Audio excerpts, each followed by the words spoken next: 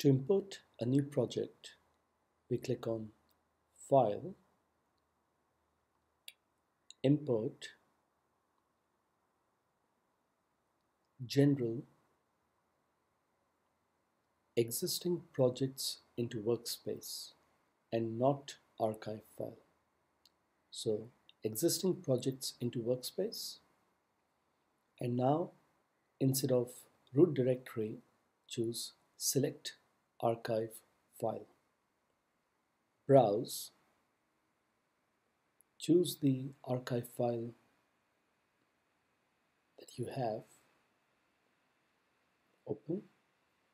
You should get a tick against that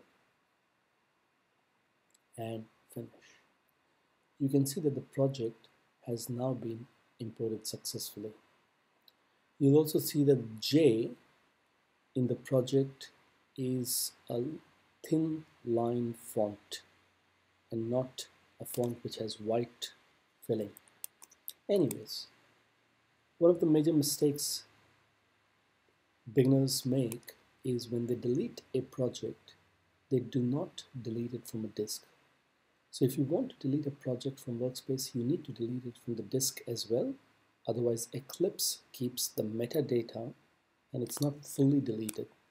So let's see what happens when you do not delete a project from the disk. So if I do that, then I go File, Import, Existing Projects, select Archive File.